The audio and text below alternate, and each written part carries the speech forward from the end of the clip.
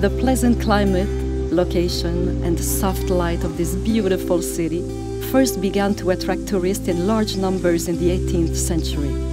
At that time, many families of the English aristocracies were fond of spending their winters here, with an evening walk along the seashore as one of the highlights.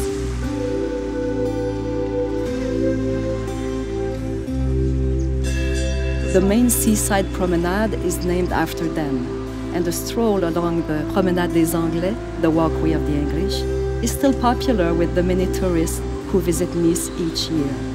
In fact, it's the second most visited French city after Paris.